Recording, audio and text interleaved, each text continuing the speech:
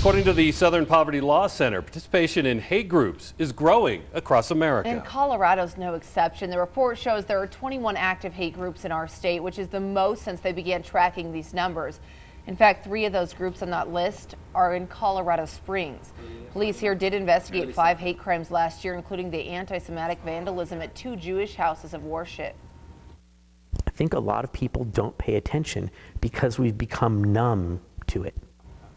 News 5 reporter Andy Cohen's taking a closer look at hate here in home and what civil rights leaders say we can do about it right here. You can catch that whole report tonight on News 5 at 10.